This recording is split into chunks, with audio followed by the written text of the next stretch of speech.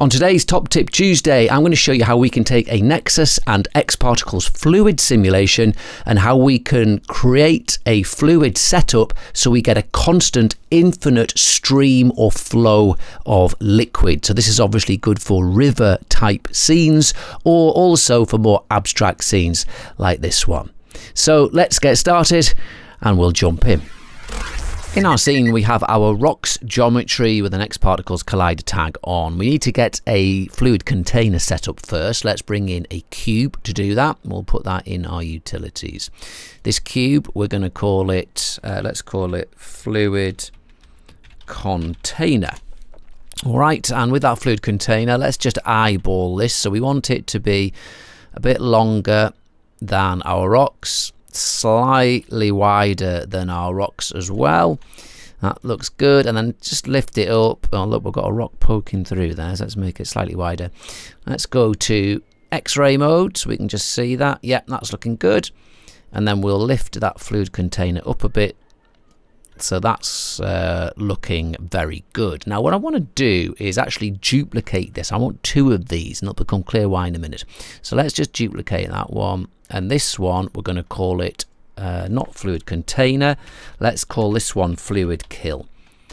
And I'll just switch that one off for now.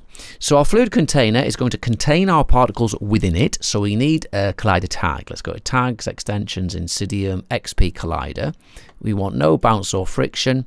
And we want the normals to be inside. We want to contain it within this cube.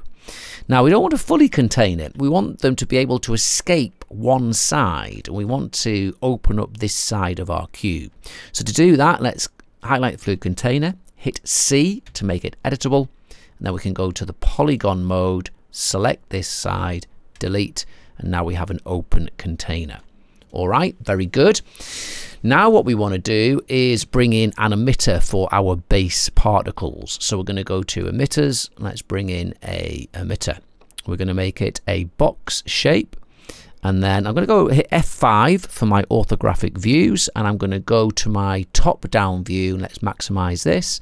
And then use these emitter handles just to eyeball to make that approximately the same size as our collision geometry. So something like that. Slightly under is better than slightly over. That looks good. Then hit F5 for our views again. And I'll go to my right view here. And it doesn't need to be this big. It's 100 centimeters tall. We don't need that. Let's say 35.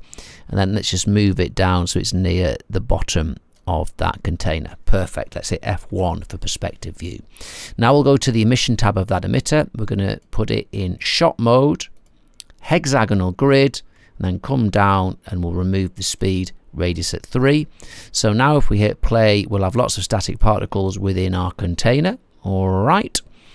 So let's bring some physics into the scene. We're going to go to Nexus and we're going to bring in a Nexus gravity, and let's put this down to say 300.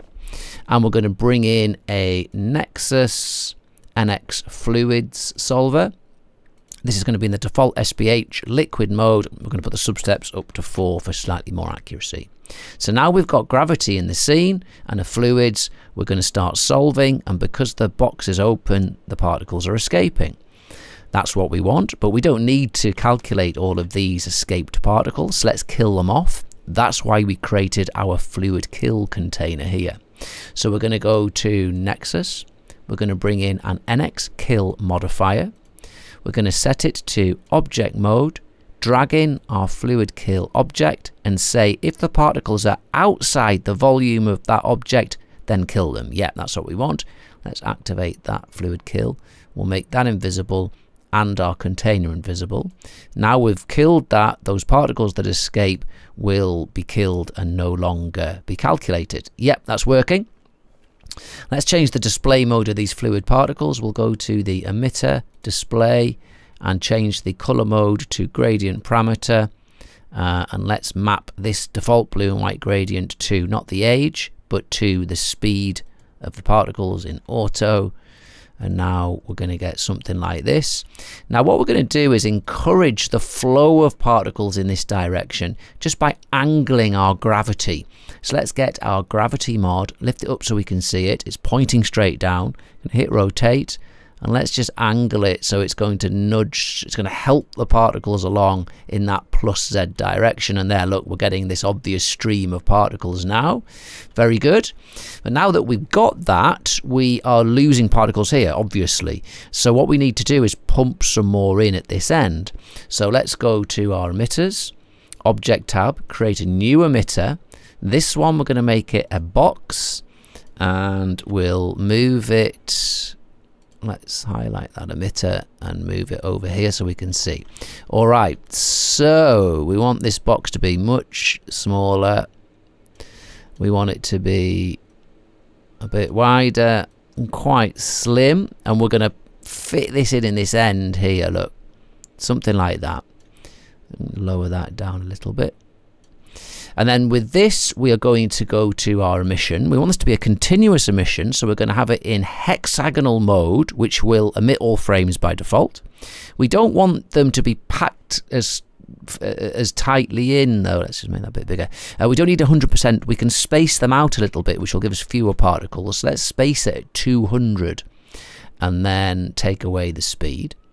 So now if we hit play, we're going to get particles emitting from here and pumping new particles into the sim as those old particles are coming out.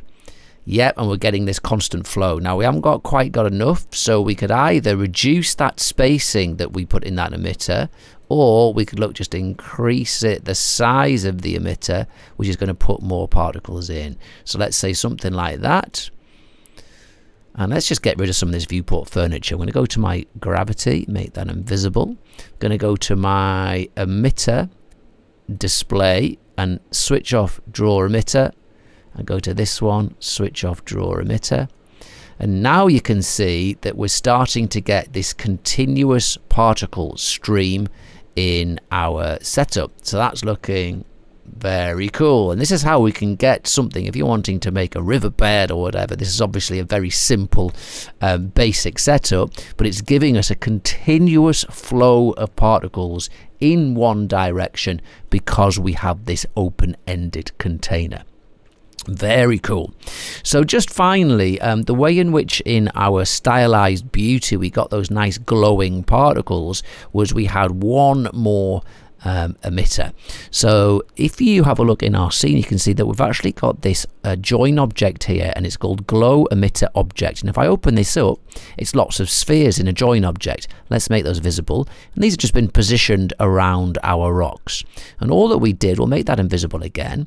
We added one more emitter. So let's go to emitters, create emitter. We're going to go to object and make it object mode, drag in our glow emitter join object, go to our emission. We're going to go to shot hexagonal. Let's space this at say 200. That might be too much, but let's have a look. We'll put our speed on 0. The radius must be the same. With an SPH fluid solver, I should have said this earlier, every particle must emit emitter must emit particles of exactly the same size.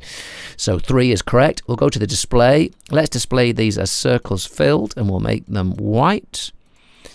And we'll go back to the emission tab, and let's have these shooting out on say frame 6 once our currents start. And you'll see that we get these will be our glowing particles, and because we've got these nice flowing currents, they'll move along, accelerate, and then illuminate what would be the darker fluid particles. So that's how we can set up a basic system where we're going to get this continuous flow of water like a river system with these nice currents, and how we can use different levels of emitters for different particle effects.